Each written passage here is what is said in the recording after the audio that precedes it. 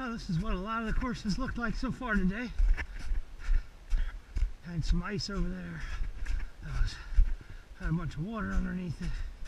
This you can't even run through. This is just muck. This part doesn't even look like it was a trail. I think somebody just matted down some snow through the woods and said, hey, here's your trail. And there's an old trail.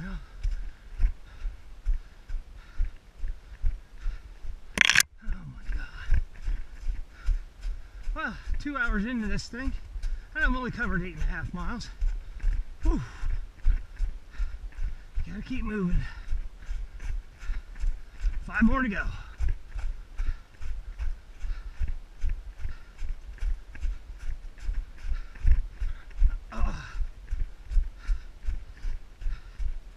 Every time I think my feet dry off a little bit, I step in a puddle, makes them wet and cold all over again.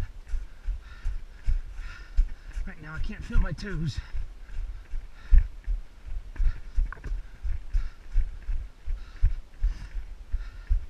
This definitely feels like the hardest half marathon I've ever had to run.